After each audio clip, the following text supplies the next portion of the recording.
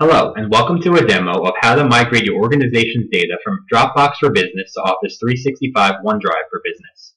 The migration is to be performed by the admin of the team. It will migrate all the user's data as well as file sharing permissions. Log into CloudFuze. Go to Add Clouds. Click on DropBox for Business Admin. Enter your admin credentials. CloudFuze will perform the OAuth 2.0 authentication to validate your credentials. Similarly, you can add the OneDrive for Business admin account also. Click on Migrate. Select your source cloud as DropBox for Business. This will show you all the users that belong to the organization under the same admin in DropBox. Select your destination cloud as OneDrive for Business.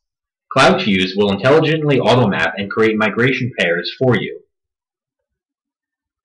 This mapping is telling CloudFuze how users correspond in the source and destination, so that CloudFuze can migrate data and permissions to the correct user in Office 365.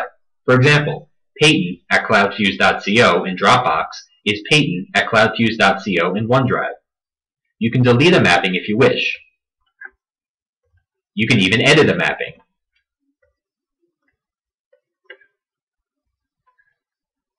The next step is to select the migrations you wish to initiate.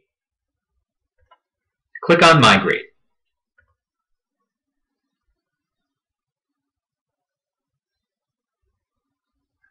You will now see your migrations in the Migration Report screen. You can see the migration proceeding by clicking on the arrow on the migration. Once a particular migration completes, you will receive a report at the registered email ID. If you have any further questions or wish to see more videos at CloudFuze, please check out www.cloudfuse.com.